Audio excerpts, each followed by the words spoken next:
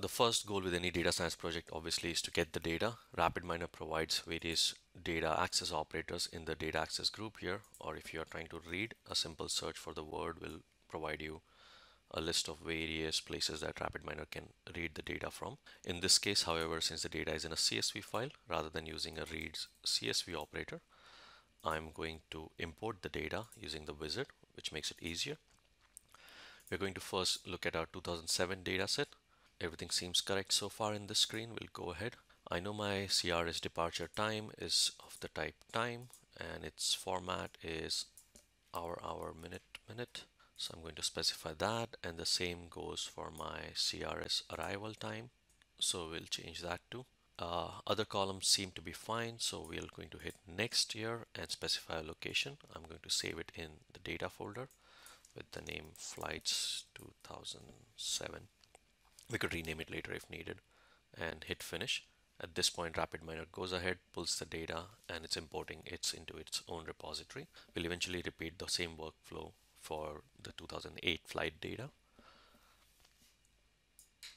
Once the data set are loaded, our first task is to explore the data. So I'm going to right click and hit open.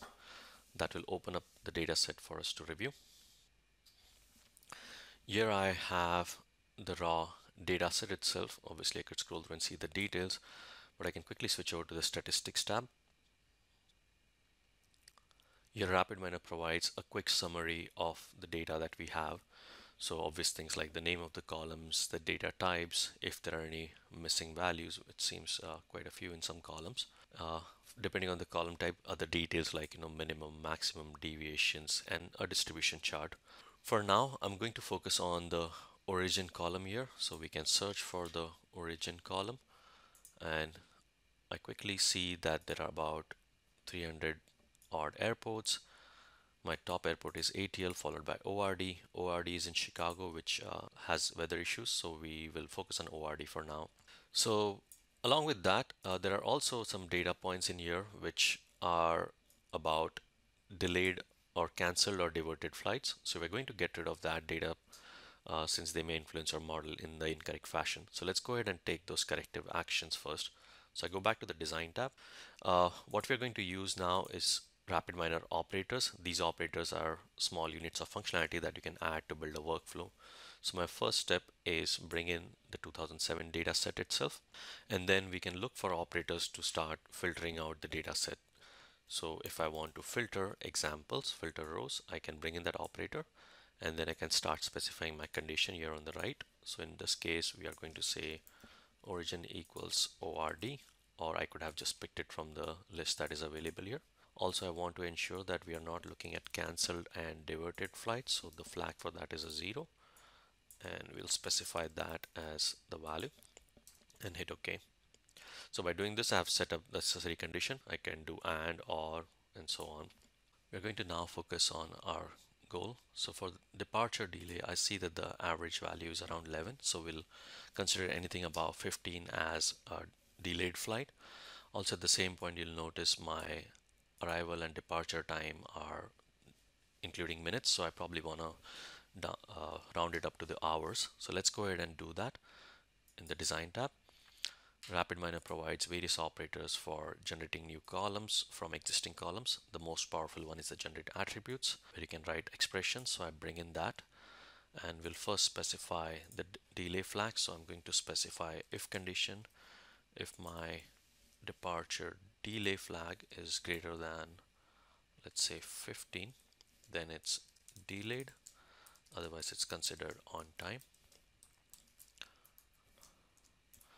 And we'll hit OK. We'll call it the delay flag. Similarly for the hour, I'm going to get a function called as date underscore get. Our column of interest is CRS arrival time, and I need to extract the hour part of it. So we'll include that, and this will be my arrival hour.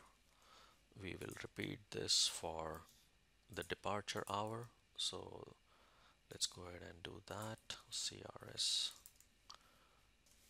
departure time, and the hour part of it will be called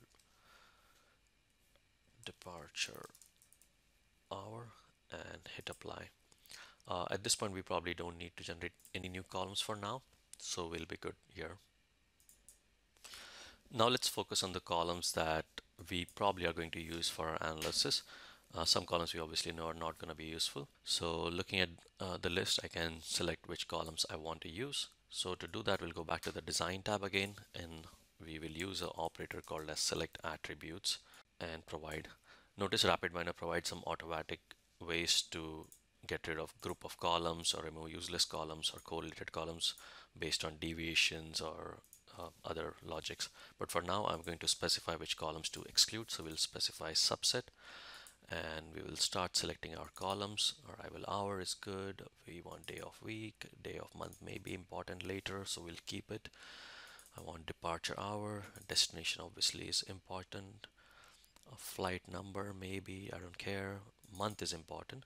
Origin is important, and carrier is important, and the year is important too later on for with combining with the weather data.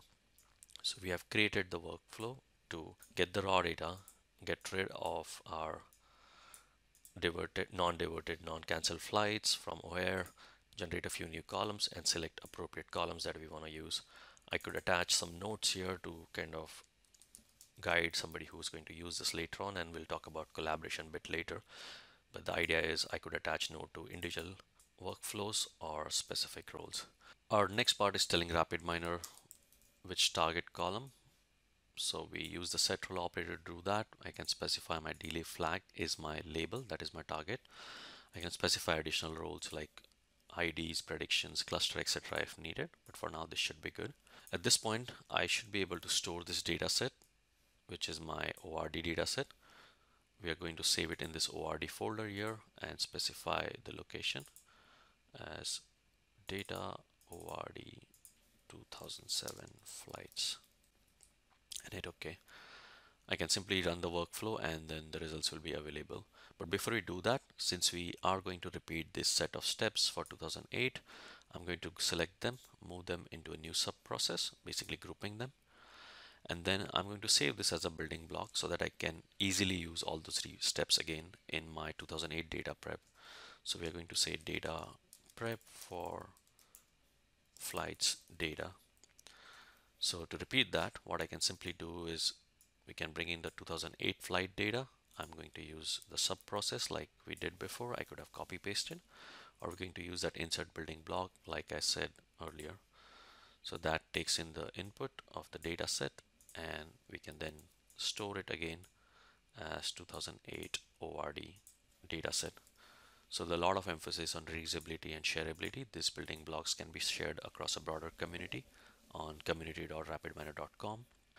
So let's save that workflow so that we can go back if needed, and we'll call this prep flights data. Now that we have the data set for 2007 flights, let's go ahead and explore it further. I'm going to filter this out to only my delayed flights so that we can see what affects. So I can simply say the delay flag is equal to delayed and hit OK.